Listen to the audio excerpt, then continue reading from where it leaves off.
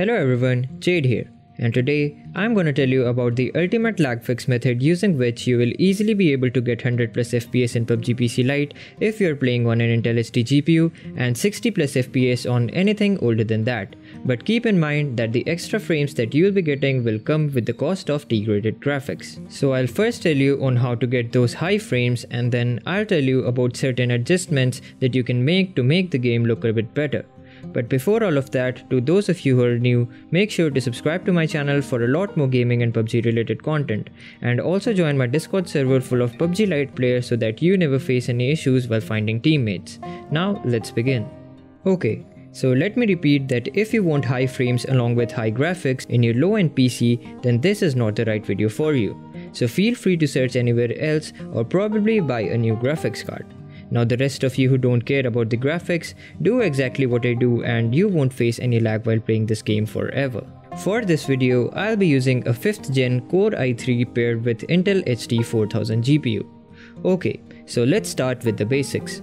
Open the settings option in your game. Now here, click on default and then on apply so as to make sure that we are on the same page. Now the first thing that you need to do is to switch to full screen mode if you're already not, and change the resolution to the lowest value possible. For me, it's 1280 by 720.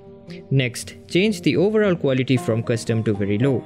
Then enable lightning and disable the dynamic resolution. Then reduce the screen scale from 100 to 50.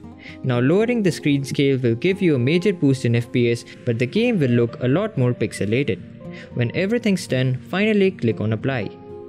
Now you can clearly see that we are consistently getting above 100 frames per second in the lobby, and in game we're always getting above 60 FPS even while recording, and in case we're not, the FPS fluctuates between 80 to 120.